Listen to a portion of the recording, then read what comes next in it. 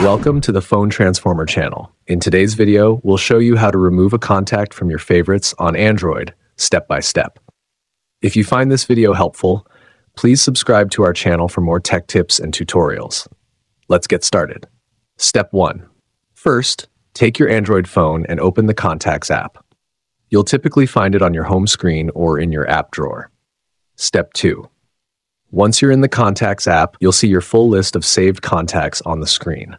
Scroll through the list to find the Favorites section or look for the contact you want to adjust.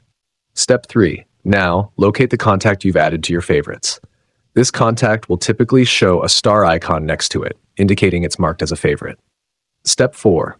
To remove this contact from your favorites list, tap on the contact to open its details page. Step 5. While on the contacts page, look for the favorites icon. This is often a star. Simply tap the star icon and you'll see it unhighlighted. This means the contact is no longer in your favorites list. And that's it. You've successfully removed a contact from your favorites on Android. Thanks for watching and see you in the next video.